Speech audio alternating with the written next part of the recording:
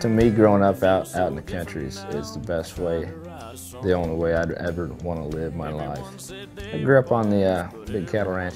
As my dad would say, a barbed wire and rawhide operation. We kind of do things the old-fashioned way to kind of keep the old-time tradition alive.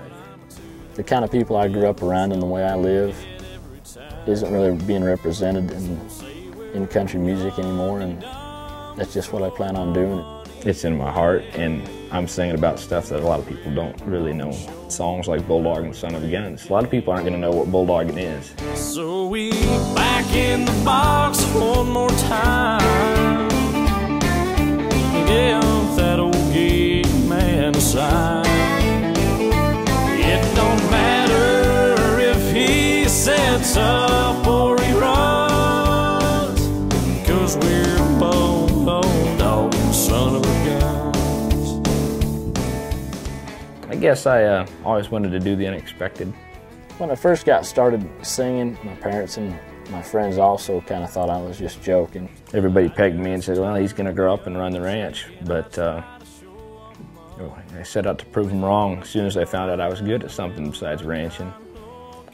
And I enjoy it. I figured I'd chase after it. This life I lead's been troubled and it's been hard, but I've already come so far. And there's things I've learned along the way that have helped me to keep from going astray. If you think I'm gonna quit, you're wrong. I'm gonna keep rolling on and on and on. I'm gonna keep rolling on.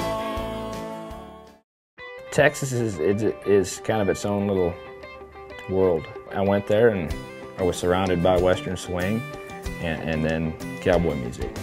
I lived in Lubbock and then moved on down to Austin to the live music capital of the world. Austin's a completely different place. You know, if I'd have grown up on, you know, rock and roll, I'd probably be sitting here talking about singing rock and roll, but I grew up on traditional country music, so that's where we're at today, I guess. You know, I've got these borderline gospel songs to you know, the old country tearjerkers. He can't walk on water, but he walks all over her. He can't make a blind man see. He can't see how she hurts. She's afraid to look at him. There's no reflection of Christ, a God-fearing man. Shouldn't have a man-fearing wife. The crowd is such a big thing for me. The first time I got on stage and saw the way the music affected people, that got to me. The main thing for me, I want people to leave my show and go, wow, that guy's real.